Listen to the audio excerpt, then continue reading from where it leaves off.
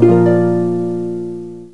and welcome to lesson 56 in the creation of our school management system using Microsoft Excel and VBA. In lesson 55, we dealt with how to assign conditional formatting to the status of each student here. The conditional formatting that will show whether a student has paid his or her school fees, or the conditional formatting that will show whether a student is now going to pay his or her school fees. So in this lesson, we are going to learn how to refer data from the student detail sheet to the fees payment database system. So let's quickly locate the student details sheet here. So we have the student detail sheet here. So what we are going to do is we are going to insert some names here. So this one should be Ama J. This one is going to be Kweku John, like that. This one is going to be Ado Wise, like this. Then this one is going to be Juliana K, like this. So the date, let's duplicate this date here, like this. Date of admission, duplicate this one too. The admission fee, let's try to duplicate that one too as well. Okay, so Ctrl S to save your work. Now let's go back to the fees payment database system.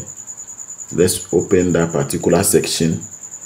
Then let's select all this here. Let's select all this. Then we clear them. So clear content, like this. So we have everything up and running here. Let's clear this one too. So you select all, then you right click, then you click on clear content, like that.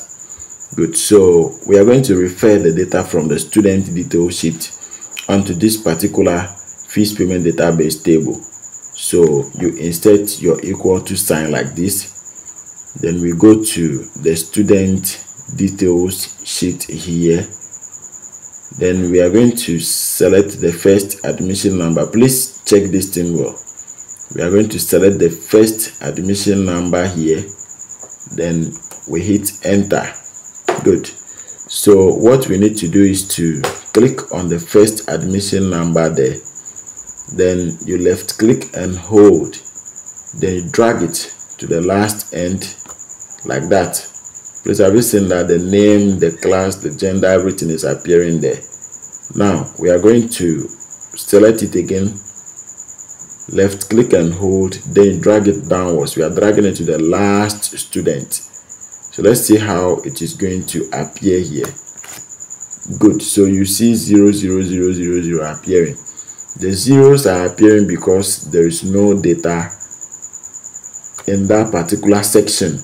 There is no name, there is no class, there is no gender, there is no admission date, there is no fees. That is why you see the 0, 0, 0, 0 recurring there. Okay, so the space here is not enough, so let's try to expand it a little bit. Okay, let's try to expand this one too a little bit. Then the admission date. Good. So I think we are having something special now. So let's just Ctrl S to save our work. Please don't forget to save your work. So Ctrl S to save your work, like this. Okay. So now the fees for the various classes are now appearing here. So we can see the fees for each class here. So Kofi Oko belongs to KG1. And the fees for KG1 is 200 Ghana cedis.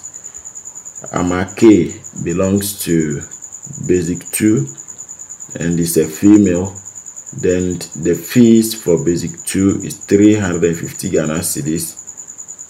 Then the second person again, the third person again, Kweku John, basic 2, 350 Ghana cedis. Otherwise, basic 3, 400 Ghana cedis. Juliana K, basic 1, which is 300 Ghana cedis. So please Ctrl S to save your work. Don't forget to save your work. So let's check the status of these particular students. Okay, so let's clear contents here. Let's try to clear these contents. So you right click, then clear contents. Okay, so that is what we have here now.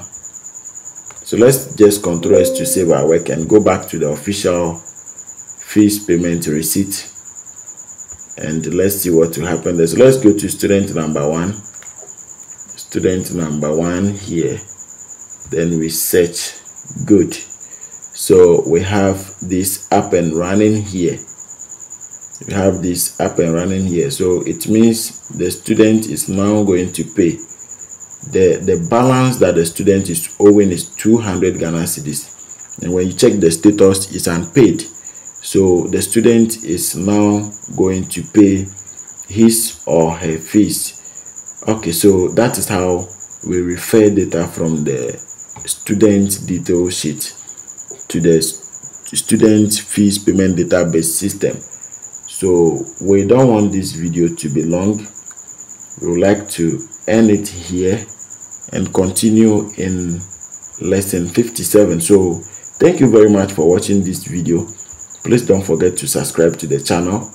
Don't forget to turn on the notification bell icon for all, and don't also forget to share this video with your friends to also benefit from us on this channel. In our next lesson, we are going to work on the admission receipt.